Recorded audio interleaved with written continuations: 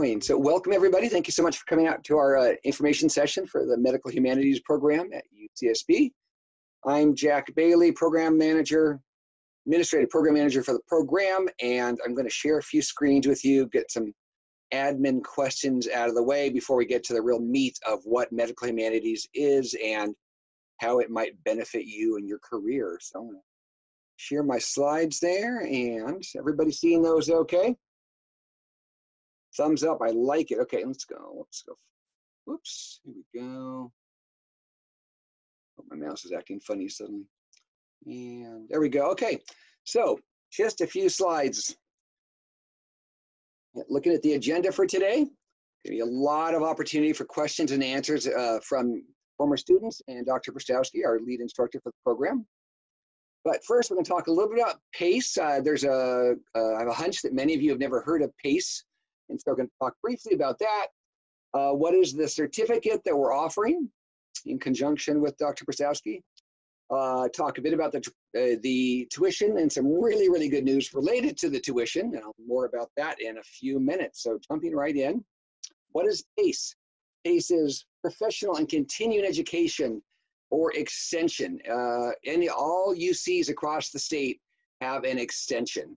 And some of them have been changing their names recently because nobody knows what extension means. But basically, it's a public face of the UC system where anybody in the public can come in and actually take UC classes if they're not impacted. That's one thing extension is. But it's also professional education, professional courses and certificates, kind of practical professional content that's not really part of the UC mandate, the UC mission. Much more theoretical academic content. PACE does the practical, professional, hands-on stuff like paralegal, business administration, human resources, digital marketing, EMT, which many of you are familiar with. That's what we're up to, that practical stuff that doesn't fit in the regular academic curriculum. That's what we do. So courses and then combined courses for certificates. As I've said many times already, hands-on, project-based. A lot of times you will do projects in your PACE classes, which then of course you might be able to bring to an interview or discuss in an interview, something you've done with the knowledge you've learned at UCSB and applied in a more practical matter in a PACE course, extension course. Often taught by local industry professionals, not always. I guess Dr. Brostowski, I guess you're kind of a local professional and campus instructor, so you're a little of both, but about 80% of our classes are actually taught by people who are in the HR field or digital marketing or business or legal. That's who teaches it, not UCSB professors. It's the people who are actually doing the work now. Okay. Medical Humanities Certificate is a brainchild of Dr. Brostowski. About 2 years ago, I think it was born, and came into fruition last fall. And basically 2 courses you need to look at. 2 PACE courses, INT 410, 411, and they're offered, as you can see here, in fall and spring. And yes, I will be sending these slides to everybody afterwards, so no need to copious notes, not that you would be. 2 courses, 6 units with PACE, and then another 10 units from, you choose from your electives list. I'm not going to show it to you now, but there's a list online on the website, which you will have, where you can see, I think it's 30 to 40 different classes in the humanities where you need to pick just 10 units from that list, gets you a total of 16 units, and you earn the certificate. Is it possible to make substitutions on those electives? Yes. Maybe you see something on the list that looks like something you've taken, but it's not the exact course. You can petition to me. Actually, then I send it to Humanities and Fine Arts, get it approved, and very frequently classes are approved as petitions. So that's a possibility if you want to do that. To talk to me about that later, you'll get my contact information. Okay, tuition. Don't get too startled here. PACE or extension in general it pays for itself. There's no state funding in a UC extension program. And so we have to pay all of our bills, all of our overhead, all of our teachers, everything. And so the course cost is $795 per, but that said, as this is the introductory years for the program, there's already a 50% discount on that tuition. So you'll see $795 on the website. It's actually half of that for each course. So it'd be a total of $795 for the 2 courses, if that makes sense. 50% discount. But wait, what's the Ginsu commercial? There's more. HFA is offering a scholarship for up to, I think it's 12 to 15 students per quarter can apply for a 50% off scholarship on top of the student discount. So yes, literally, you're not paying for anything in a given quarter where you receive the HFA scholarship. It's literally free. PACE pays half, and HFA pays the other half. So that information is linked here in the website and the PowerPoint you're going to get. So really, really good news there if you apply for the scholarship. So please consider that. Email me if you have any questions. I'll give you that information at the end of the presentation, my contact information. But right now, as promised, I want to be done. I want to introduce Dr. Prostowski and his team. All right, let me share my screen here. I see some questions are already popping up in the chat box.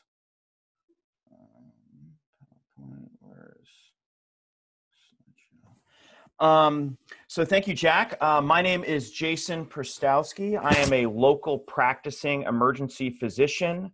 I also have a master's degree in public health. I know someone was asking questions about public health, and I work within the public health and EMS community. My email is right here. Feel free to take a screenshot there and email me with any specific questions. And I'm also the academic coordinator. So I give 1 or 2 lectures throughout the medical humanities program, but most of what I do is I coordinate everything. So I want to just kind of go over a little bit about what some of our goals are with the medical humanities certificate program, and then really make it conversational and hear from Lauren and Spencer, who are students that we just finished our first year of the program, and Lauren and Spencer can talk a little bit more about what the student perspective is. So this is a Norman Rockwell painting, and part of the humanities is we look at the humanities as it applies to clinical medicine and public health. And the humanities is a study of that which of the human condition, music, art, literature, philosophy, history, culture, understanding a lot of these little more subtle human components of clinical medicine. A lot of you are probably science students, and a lot of you are probably looking at like what this boy is looking at, this physician's medical degree on the wall while he's about to get his vaccine. And understand that though the science, especially while we're having this conversation during the great pandemic of 2020, is absolutely essential, so too is the human element. And that is really what we're trying to, we're not trying to give you a mastery of it, because it's going to take your entire life to really develop your appreciation of the diversity of the humanities, but to sort of lay the foundation of what is going to be your lifetime study of the humanities. And this is another block painting by a Japanese artist, Hakusai, the 6 views of Mount Fuji. And a lot of times I like to do this as an example of kind of what we try to do with the humanities, with the medical humanities program, is when we think about clinical medicine and public health, a lot of times we get very fixated in our silo of looking at it through one particular lens, of looking at COVID-19 through the lens of virology and the SARS-CoV-2 virus and the immunology and the cytokine storm that it creates. But it's also important for us to look at clinical medicine and public health through history, historical context, through ethics and distributive justice, through literature and narrative, and recognizing that stories have an important role in better understanding our patients and where they come from. And here you can see Hakusai puts Mount Fuji in every single one of his block paintings. And sometimes it's the subject, sometimes it's in the background, and sometimes you're at the summit and you don't even realize that you're there. So I like to use that as an example of the humanities. So kind of just to review what Jack said, the Medical Humanities Certificate Program is a 1-year, you can complete it in 1 year, or you can spread it out throughout your entire UCSB undergraduate education. It's offered through PACE. There are 2 required courses. One is in the fall, which is Introduction to Medical Humanities, and we're going to talk about what that class is. And the second one is in the spring, which is the Application of Medical Humanities, or Medical Humanities in the World. You could take these 2 required courses, then you can take 10 units from approved UCSB electives, and I'll show you that link in just a little bit. And then once your coursework is completed, you're eligible to do a medical humanities internship, which is totally optional. You know, and I haven't talked to Lauren or Spencer about what some of their ideas are, but we try to place students in the community using some of their newfound insight and perspective and skill set to think about the medical humanities. Jack already talked a little bit about the cost. And this is our first class. This is the Introduction to Medical Humanities. This is going to be online in the fall. And I know someone had asked that question in the chat section. I do work with Santa Barbara County Public Health, and I did work in the emergency department last night. So I'm very familiar with how this pandemic is impacting the student body community. Online is inferior, but we try to do our due diligence to make it an engaging program. And I'll let Lauren and Spencer speak to that and whether or not we were effective. The first fall course is the Introduction to Medical Humanities, where we do 2 weeks of history of medicine, 2 weeks of medical ethics, applied clinical ethics, 3 weeks of medicine and narrative, which is how medicine is portrayed in literature and in film. And that's taught by professors within the English literature department as well as within film studies. And then we look at how different cultures look at health and healthcare systems. We look at the Tolstoy's Death of Ivan Ilyich. We look at the Pulitzer Prize winning play and movie Wit. And then this is Fadiman's book, The Spirit Catches You and You Fall Down, which we use to really have a discussion about how different cultures look at health. Because if you're planning on a career in healthcare, you know, you can know what the correct medicine to prescribe or the right surgery to do, but you also have to understand how your patients are looking at illness so that you can engage with them at a very human level and earn trust. The spring quarter, which was completely online this last year, the 2020, is medical humanities in the world. And the subject matter that we look at is we look at spirituality and end of life. And the 2 works that we looked at were Tuesdays with Maury and When Breath Becomes Air. We look at trauma, psychological trauma, and how literature can be used as a tool to understand the mind and trauma. We spent 3 weeks looking at social medicine and social determinants of health, and the relationship between poverty, structural racism, and historical currents, and how that plays into health and health outcomes. And we look a little bit at Frere's book, The Pedagogy of the Oppressed. We look at literature and mental health and how literature and narrative can be used as a tool to understand the mind and mental illness. We have one lecture dedicated to the physician as activist, and we look at Kurosawa's film, Redbeard, Sally's film, The Motorcycle Diaries, and Spottiswood's film that the band played on. And then we start to look a little bit at mindfulness, at burnout and emotional intelligence. We heard from an acupuncturist and from an Ayurvedic practitioner about Eastern medicine philosophy, because at least 1/3 of the world does not use the Western mindset when it comes to health. And we looked at mindfulness in medicine. We looked at Epstein's book, Attending, which is an excellent work of literature, and how to think about mindfulness practice and how it applies to health and public health. And then we looked a little bit about character. So this is the spring and the fall quarter.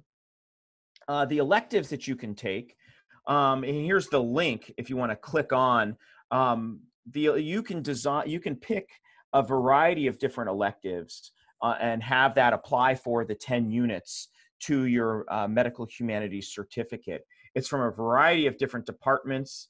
I know I teach the underserved medicine seminar in the winter quarter, and that can apply towards, that's taught in interdisciplinary studies, can apply towards the certificate program.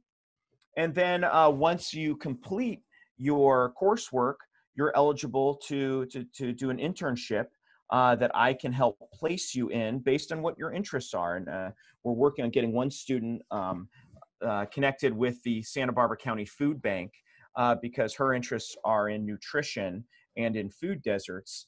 And this is just a way to think about the medical humanities and how it applies to clinical practice. So I want to really bring this to discussion. Antov Chekhov is a a Russian playwright who was also a physician.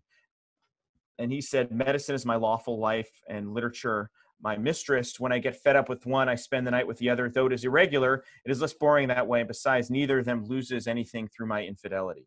I think our goal in medical humanities, and we bring in a lot of retired physicians and active practicing physicians who participate in the discussion, and can give real life application of what we're learning. One of my goals as a physician and as an educator in medical education is, I think that that giving students a background in the diversity of the humanities will make you a more curious, creative, empathetic, resilient health practitioner one day. And I really believe that. And we'll see if this thought experiment, it's only our first year in, but we'll see 10 years from now when some of you become physicians, and 15 years from now when some of you become leaders in the medical community. We'll see if that all plays out. And this is a picture of my son, who's now 3, reading Ernest Hemingway's book, The Old Man and the Sea. So at that, I'm going to stop sharing. And I see a lot of questions here, and there's a lot of other questions. And I want to introduce, you can see Lauren Estes and Spencer Quitt, who are both pre-med students at UCSB and completed the first year of the medical humanities. And I'll let each of you introduce yourself and talk a little bit about your experience, and we'll open it up for a more dialogue-based discussion. Okay, I can go first, but my name is Spencer Quitt. I'm a senior this year. I'm also the president of Affiliating Doctors at UCSB, and I work in the local area for a tutoring company. So I'm sure you guys have a lot of questions about what this class is and how it will be beneficial to you. I ended up taking the certificate program because UCSB does not have a medical school, so there is kind of a lack of pre-medical opportunities on our campus besides student-run organizations. And so I wanted to learn a little bit more about the career that I'm going to be going through. And it was a much better experience than I even assumed it would be. I felt like I got a more well-rounded education around medicine, and learned a lot of things that are not taught in medical school. Jason was telling us in the beginning of the year that medical school needs to put a bigger focus on underserved populations, on the history of medicine, bioethics, things like that, and they don't. And so getting this type of education will only make you a better doctor and make you more understanding of the patients you'll be serving. One of my, two of my favorite parts of this class is the class is not necessarily very lecture-based, it's more discussion-based. So there's normally a short lecture in the beginning, and then we go into discussion using real-world examples and identifying the different ways to address the problem, which I really liked. One of my other favorite things about the program is that it's not always just Jason and Jack and the speaker there. There are a lot of local clinicians, nurses, people from the school that are always there to talk and always stay after because they care about the students. And, we have a lot of questions as undergrad, and they're more than happy to help. So I really love the program. I thought I got more out of it than many of the experiences that I've had at UCSB, and I hope you guys join. Yeah, going off that, I couldn't agree more. I'll introduce myself. I'm Lauren. I'm a 4th year as well. I am a biological sciences major and French minor, and I completed the medical humanities program last year. So I think one of the questions in the chat was, can you complete it in a year? And that's absolutely possible. I was able to do that with no problem. But going off of the program, I think one of the most unique things is coming into UCSB. I had an idea that I wanted to go into medicine, but this program specifically changed how I thought about medicine as a whole. I think a lot of times right now it's focused, especially with COVID, on the process of diagnosing and treating. But this program taught me that medicine is so much more than that, and kind of gave such a philosophical perspective about how medicine's about caring for others and really the human condition in your community. And that going off of that, one of the main points that was stressed was becoming an advocate in your community and making sure that as a clinician, you're not only going to be studying medicine and studying diseases and how to cure them, but at the same time, studying why problems are happening, the disparities we have in our communities, the equity that we need. And that opened my eyes up in a huge way. And that was a really awesome opportunity to additionally have discussions on things that in class you don't normally discuss, specifically just everything that's going on in the world. Every time that we'd have discussions, we could ask questions. It was a free space where you could have all these clinicians to just answer any question that you had. And I think that is a super unique opportunity that not everyone gets to have. And for me, I can definitely say that these have been some of the best courses that I've taken at UCSB by far. Trying to think if there's anything else.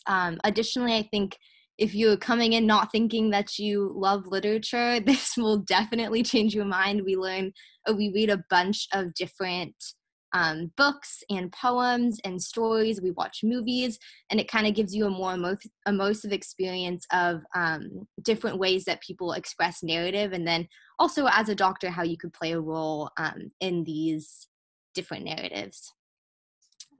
But yeah, I'd love to answer any questions that you guys have, or we could go to some of the questions in the PowerPoint. Let me ask, because I'm reading through the chat section right here, and I think some of these would be great for both Lauren and Spencer to answer, because there's a lot of questions about public health and the Council for Public Health, for Education and Public Health. Our program is not accredited for public health schools. We certainly look at health equity. That is a pretty consistent theme. Distributive justice, medical ethics, historical context. But someone asked about the questions about networking opportunities with local health professionals. And I was wondering if Spencer and Lauren, if you can talk a little bit about the discussion you had with some of the other clinicians who have either been speakers or have just attended and been part of the conversation. Okay, I can start. Some of the networking opportunities, yeah, definitely. I think in general, we have all these clinicians, and if you're interested in a specific topic, they always have their email at the end, and you can contact them, and it leads to tons of opportunities. I know this specific class in the fall inspired me to take INT 175, the the healthcare seminar, and that really inspired me to next quarter I'm going to be a TA for that class, and without this class I never would have even found that opportunity. Additionally, there's a lot of the clinicians come from Cottage Hospital, and so if you're interested in either volunteering or shadowing and things like that, that is definitely possible by reaching out to some of the clinicians and opportunities like that. Yeah, and maybe the only thing that I would add to that is just like all networking opportunities, you're going to have to seek them out on your own. This program isn't set up so that you just are connected to one of the physicians or someone, and like you have to put the effort in to make that networking opportunity. But a lot of them are here not as instructors, they just care about the program. So because of that, they're more than happy to ask any questions, or you are more than welcome to ask them about networking opportunities, in my experience. Also, I think for answering the question in the chat about Doctors Without Walls, I also found out about Doctors Without Walls through this program, and yes, you can apply, and you don't have to finish this program before you work for it. I've been volunteering for over a year now, and it's an excellent opportunity. 100% recommend getting involved. But yeah, that's not correlated to you don't have to complete the certification or anything. There's a couple. Oh, go ahead, please, Spence. Sorry, there was a question about it being held online, and yes, fall quarter it will be held online. It was held online in spring quarter for us, and I felt like I got just as much out of the program. We go into breakout sessions where you're in small groups, and almost all the time there's a clinician in there or you'll have the speaker in your breakout room. And just in these small groups to talk a little bit about the topic that's being discussed for the day, using real world examples. So even though the class is online, I feel like I still got just as much out of the program. And let me just take a stab, because some of these questions, there's a few questions there about COVID-19, and is the program going to be predominantly online, and how has that affected opportunities? And the honest answer is that it's a very dynamic situation, and the university is going to have its own policies based on what the safety for the students are, what the safety for the faculty are, what community prevalence is, and as emerging science about prevention, treatment, and vaccines. So it's hard to make a very strong statement about what the future looks like, because in case you've been asleep the entire year of 2020, there's so much uncertainty and everything has been changing very rapidly. I can certainly say that on behalf of the Medical Humanities Certificate Program, we are trying very hard to always think about the student's safety and the student's education with each step of the way. So even though the fall quarter is going to be online, and I know that one of the underserved medicine seminar in the winter is going to be online as well. We're trying to adjust it so that we can be as creative we can using the technology that we have at our disposal to maximize the impact that you have as students. As far as grading, the course is pass, no pass. I don't know if Lauren and Spencer, you took the Medical Humanities spring and fall quarter. Do you want to talk a little bit about what the workload is like, the reading, and whether or not the grading system was fair? I'd be much more interested to hear your perspective than for them to hear mine. Yeah, so the class is held 2 days a week, and they're each an hour and 45 minutes. And then you have to write a paper at the end of the week. That's normally some type of analysis on what was taught that week, what you got out of it. So altogether, it ends up being about 3 hours a week. You have to attend the program in order to pass, just put some effort in. I don't know what the rate was for pass, no pass, but it seemed like the vast majority of the people passed. This is something that you're adding to your education, adding to your time, and you're paying for it. So why would you not get as much experience as you can? So, just attend it. Every lecture, even if it may sound dull, ends up being very interesting, and just adding so much more to your education. Yeah, just to add off of that, in terms of like the reflection, or the only homework we have is those reflections at the end of the week. And I know it seems scary, but honestly, it was just a way to gauge like kind of you reflecting back on the week for a personal note of looking back and what you learned. And I found them super helpful, not as a workload thing, but more as a looking back on the course. I now have what we went over every week, and I can remind myself like, oh, I remember when we read this book and we talked about this. So I wouldn't consider the workload at all anything that's unmanageable, especially I know most people are STEM majors, but just additionally, it's more something that you have to kind of work on yourself and be able to connect thoughts that we learned in class for your own personal growth, not as much as an assignment. For this class is not based on a grade or for you to like get a certain, like study a certain amount. It's all about you growing from it.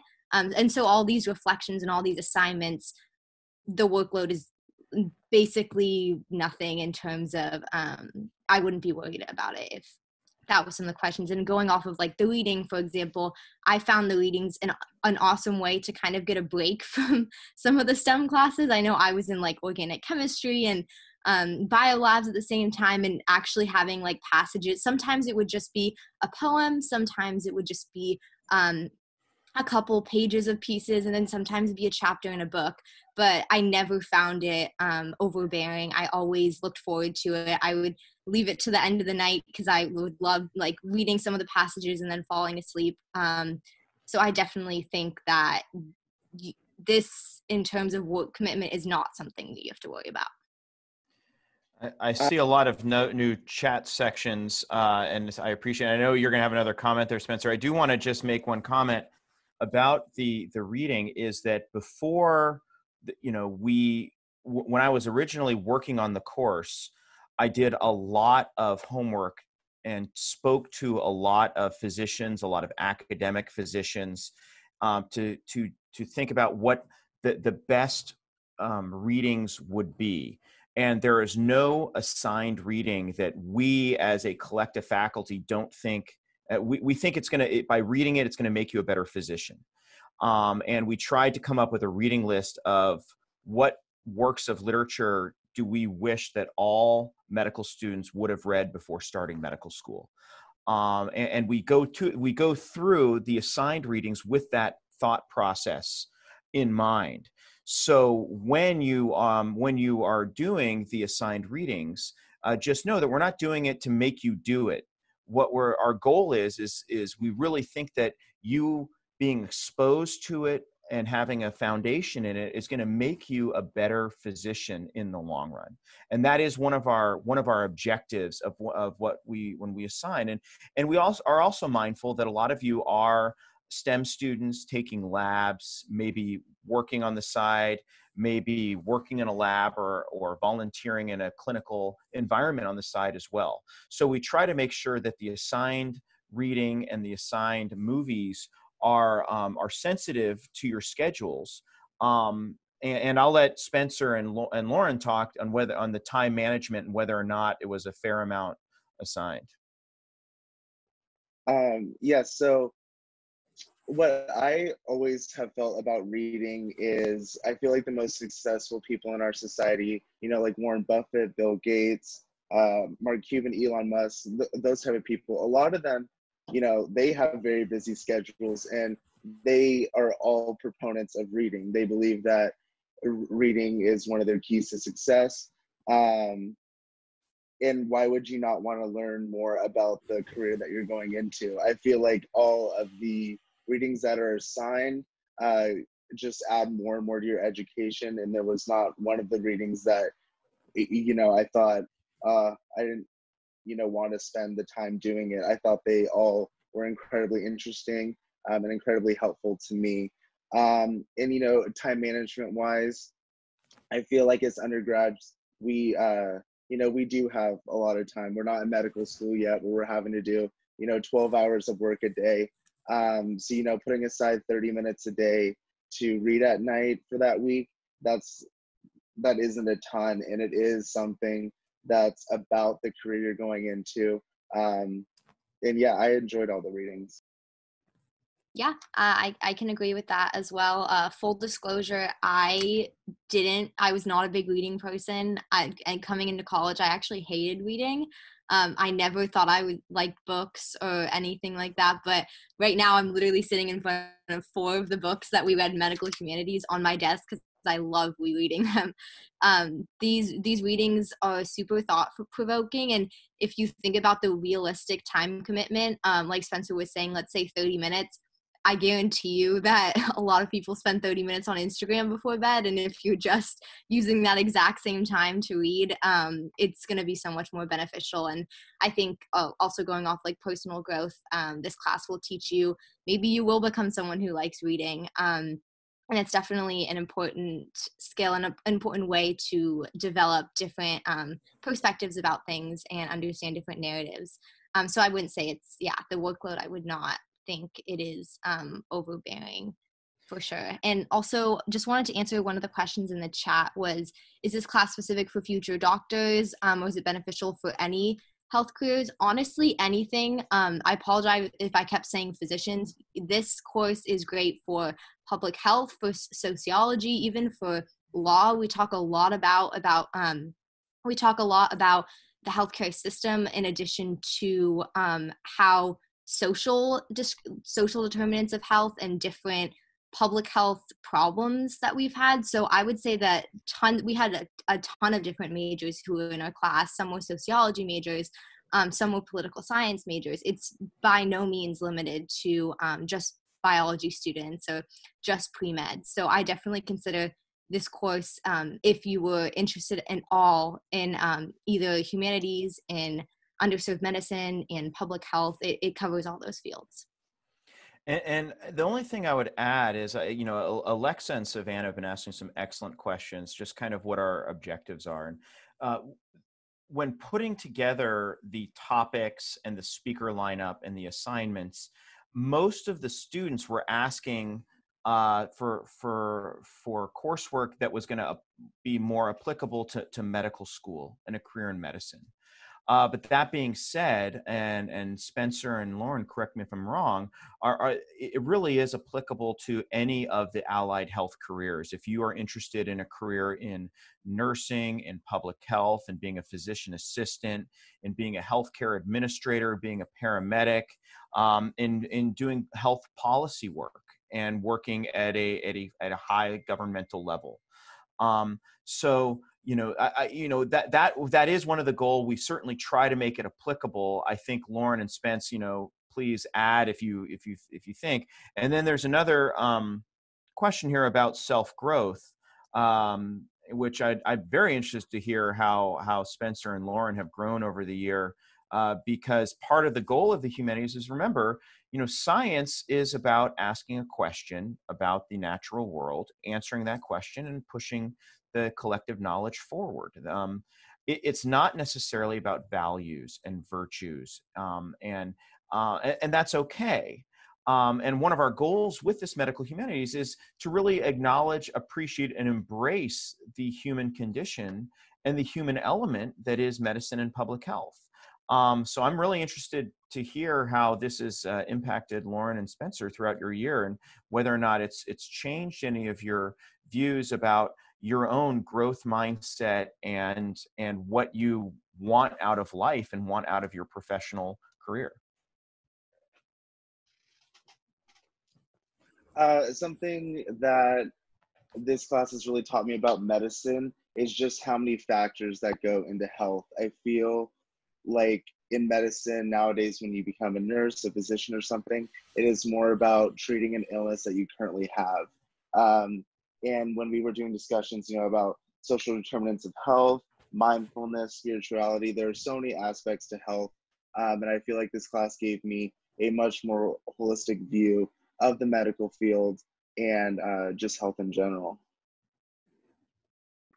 Yeah, to add, I wasn't going into this course thinking that it would be a course about self-growth or self-reflection, but that ended up being, for a huge part for me, a lot of what I got out from it, just in terms of, I loved how all of a sudden I got this new perspective of kind of the philosophy behind medicine and caring for others, and just kind of the quality of what life is and how special and unique it is. And going off that, I didn't really ever have like an interest in public health going into it, but now that I'm 100% sure that is something that I want to go into.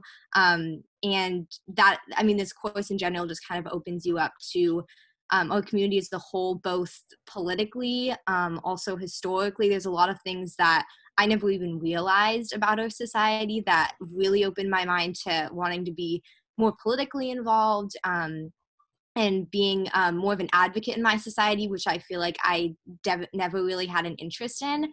So yeah, self-reflective wise, I think it definitely gave me more of a drive to be more involved in my community and care more about social issues that I thought I wasn't interested in at first, if that makes sense. Yeah, and just one more thing I want to add to that is something that I didn't realize about becoming a physician, about going into nursing, anything in health, is that when you go through and you do all this schooling, you know so much more than the general population about healthcare.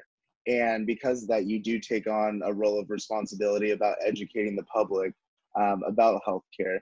And that's very applicable to the pandemic going on right now. You know, the doctors and physicians and leaders in public health, they're the experts. So we need to be listening to them. And it is really shown me, and this class has really shown me that going into medicine also means that you need to be an advocate for health. Do you want, there's someone, I think it was Savannah, had asked about preventive medicine and structures in society. Do you want to comment at all about how the course has looked at that and what you've gained from it? Yeah, I feel like almost every lecture has some aspect about social determinants of health. I'm looking through the syllabus of the different classes, how social medicine, how someone's economic status, how their, how their race and culture affects their determinants of health. I think that is something that is widely addressed throughout the class and something that's very applicable to the time we live in. Yeah, and the cool thing about this class is also all of the speakers are so different that this theme of social determinants of health and preventative medicine is present throughout the whole course, but you get to see different perspectives of different aspects of life, different places in the world, and how they're dealing with their public health crises. And so you kind of get all these different avenues and ways to think about medicine. And I think that's also another unique thing that is consistent throughout the course. Let's see if and one of the goals, the fall class is the introduction class where, a historian, a professor of history teaches the history of medicine, a professor of philosophy teaches ethics. And there are clinicians that sit in the audience and engage in the dialogue. The spring course is very interesting because it's a lot of people who are actually practicing medicine in the world. And it's very much applied and it's very dynamic. And there's a real marriage of the coursework and the foundational knowledge, and also the application of we're not just telling you this because we're going to test you on it. We're telling you this because it's really important that you know it because we used it when we were in the hospital last week. And that is one of the goals of the course, and that's why it's housed under PACE, is because it is very applied. You're going to get certainly a lot of theory in medical ethics and thinking about moral theory and utilitarianism and deontology, but also you're going to get real life case studies that we're currently in a pandemic and we need to think very critically about allocation of scarce testing, allocation of scarce ventilators, allocation of scarce medications. And these principles that we talk about in theory from an armchair actually have very real world practice. And there are physicians and nurses and health policy experts that are making hard decisions, putting these principles at play. I'm trying to look through the chat section. I think we've gotten through most of the questions. Let me just ask a question because a lot of students have interests in careers in medicine, healthcare, and public health. A common question I get from students is, will this make you more competitive as an applicant? And I want to cut that question off right at the beginning and say that really is the wrong question to ask. Instead of asking how can you become more competitive as a student, think about how can you develop insight, knowledge, skill sets, experiences that are going to make you a more grounded, well-rounded person that's going to add to your character and add to your insight that's going to ultimately make you a better leader in healthcare. And I guess my question for Lauren and Spencer, and maybe you've already answered it, and I apologize if I'm forcing you to be repetitive, is do you think that in your first of all, what are your career goals? You're both fourth years at UCSB. And do you think that this course has given you something that you're going to take with you that's going to make you a better applicant and ultimately a better practitioner? Yeah, I can start. So career goals, my biggest hope, biggest dream would be going to medical school and becoming a pediatrician, and then working for Doctors Without Borders, I initially going into college was thinking, oh, I've always liked kids. I've always like the idea of medicine. So I'm just going to become like a pediatrician. But then going off of that, this class kind of inspired me in branching out to serve all of the other different populations of the world. I'm a French minor, and so my hope is to solidify my French and be able to work either somewhere in North Africa or another Francophone country. And I think that that part of my career goal has now become something that I'm the most interested in, when a year ago it wasn't even on my radar.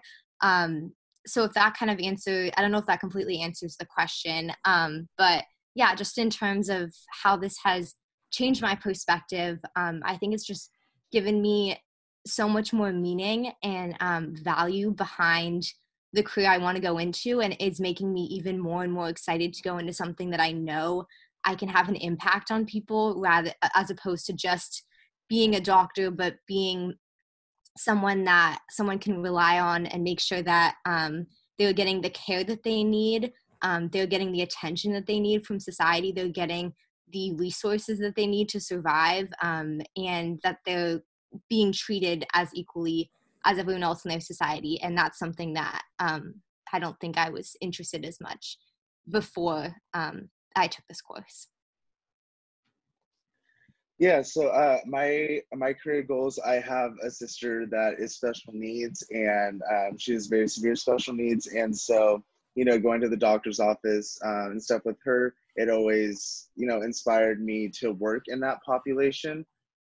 So that's my career goals. But kind of what this course had, how it would make you, I guess, a better applicant.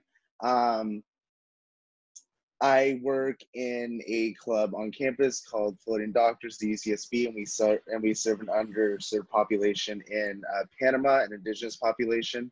And if you want to go work in any underserved population, you have to understand their condition, their struggles. It's not appropriate to go work in a certain population without understanding what they're going through and why their health is a certain way it is. So I agree with Jason that, asking if this program is going to, like, having on your resume, if that's going to help you get into medical school is the wrong question. I feel as though this class will give you a better understanding of the healthcare system and the shortages that it has currently. I feel we have one of the physicians that comes a lot during the program. He was on the admissions committee for, I don't remember which university, but he said that the committee, of course, they're looking to see that you will succeed in medical school, but also that you're there for the right reasons, that you understand medicine, that you understand the struggle that people are going through. And I feel like this class gives you that. And then there's a question about whether or not the course addresses humility, and how it trains to look, and does it look at health issues from perspectives of the community. We certainly dedicate a certain amount of time to character in the course, and I don't want any of the students or prospective students to think about this as a self-help course, because it's not designed to help you on a voyage of self-discovery, although I think that is one of the goals of university studies in general. We certainly discuss character and character virtues, and we talk about, not just humility, but also courage, integrity, curiosity, empathy, compassion, and all of these huge themes in medicine. And we use literature as and narrative as a tool to have a better understanding of these big themes of the human condition. That certainly is a priority in the fall and spring courses, and certainly we hope that you will take what you learn in the fall and spring courses, and that will spark some kind of interest in you, and maybe you might decide you want to be a literature minor or a French minor or a sociology minor, and you'll explore some of these themes that you have interest in. And then the next question is do we look at issues from the perspective of the community? And part of the goal of humanities in general is looking at the human condition in various lenses of looking at the human condition. And we certainly look at not only how individuals approach illness, hardship, and their relationship with the medical system, but also how communities and public health has been a theme throughout it. We certainly don't emphasize public health over individual clinical medicine, one or the other, but we certainly try to do both. And I hope we were effective at getting those priorities across to our students. I'll let Lauren and Spencer testify as to whether or not we were effective at getting that across. I would say you guys are 100% effective. One thing to add is in terms of looking at or training you how to look at perspectives from communities, I thought a really unique way that we got to do that was, and this sounds kind of weird, but we looked at like TV shows and movies and how much those can be avenues to be used to inform communities about either a certain stereotype or about a certain issue, or whether that's public health related or societal related. But the class allows you to use all these different avenues, such as literature, such as books, such as movies, such as TV shows, to be able to understand different perspectives of why people think the way they do sometimes, or how certain things are portrayed, and also how we can change them. And that's a big part of, we do a lot of brainstorming and a lot of just discussions about asking ourselves why are things like this and what can we do. And I think that's also unique because you don't really question yourself every day and have the opportunity to ask those questions and get a different group of people who have all different backgrounds to be able to discuss these types of solutions and answers with. Yeah, and maybe something else to add from that is what we learned in this class is that as a physician, as a nurse, you're going to meet people from a lot of different cultures, a lot of different communities, and sometimes you have to change your process of how you address your patient based on their culture to make them the most comfortable. And, we did that some with the Eastern medicine. We talked about Native American populations. And so understanding someone's culture and being aware of that is a humanities part of your medical education. And I feel like this course addresses that. And again, will just make you a better physician when you meet people from different communities, different cultures. And if there are any students that are interested in being part of the Medical Humanities Certificate Program, we are doing a summer seminar series that's open to the community and to all students. And the title of it is Conversations with Clinicians, looking at medical humanities during the COVID-19 pandemic. And you can certainly, I don't know if Jack, if you're listening in, if you can give the link to that so that students can potentially listen in, because that might be something that will help them determine whether or not the content of what we're discussing is something that will be useful in their ultimate professional goals. A week and a half ago, we talked about how different physicians in our local Santa Barbara community are grappling with allocation of scarcity and looking at justice. Justice is a theme. How do we make sure that when there's not enough ventilators to go around, that we're allocating ventilators in a fair way? And next week, we're gonna hear from 3 different physicians and 1 member, ideally from the Navajo community, about how this pandemic has really disproportionately affected certain communities, the Latinx, the African American, and the Native American community most specifically, when it comes to transmission and lethality. And we're going to hear them talk about some of their struggles and looking at some of the themes in medical humanities, and not necessarily talking about the science of transmission and how this virus affects lung physiology, which you may be learning about in other of your science courses. But why is it that the Navajo nation was hit so hard by this pandemic, which we initially thought was only an urban disease, but now we realize it can affect certain very rural communities? So, I certainly invite students, because you're a UCSB student and you're already self-selected to be extraordinary because you attend UCSB.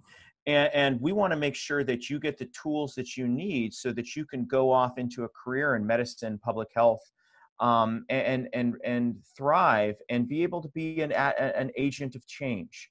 So, I want to be conscientious of time, but I also want to see if Lauren and Spencer, if you have any kind of parting wisdom to students who may be on the fence. They don't know if they can take the time, they don't know if they can pay the extra money. Do you recommend that a student interested in a career in medicine, public health, or health policy participate in the UCSB Medical Humanities Certificate Program, and why?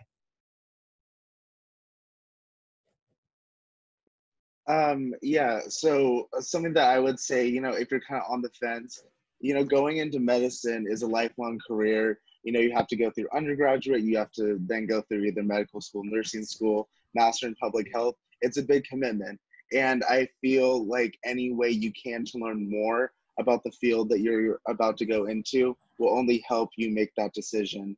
Again, I think that this program is really great and is going to give me, some type of leg up in medical school, because I'm going to be a little bit more understanding of the role that I have as a doctor, as an advocate, as someone that needs to be conscientious of different cultures and how to act with patients. I've loved the program. I've loved every book, every lecture that we had.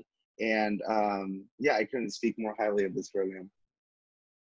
Yeah, I would highly, highly, highly recommend, if you were considering anything in any part of healthcare or in public health in general, to consider this program, because I think it will definitely give you a perspective that is really hard to get just from volunteering at a hospital per se, or getting that external, like it's great to have clinical experience, but if you're truly considering making a career that you are interested in and want to stay interested and involved, and something that's going to make you wake up every morning and love going to work and having an investment in your job, I think that this really proves how much meaning your career can have, and how much of a difference you can have in your community. And so, yeah, if you were thinking of anything in a health career, I couldn't recommend this course more than any other course, again, that I've taken.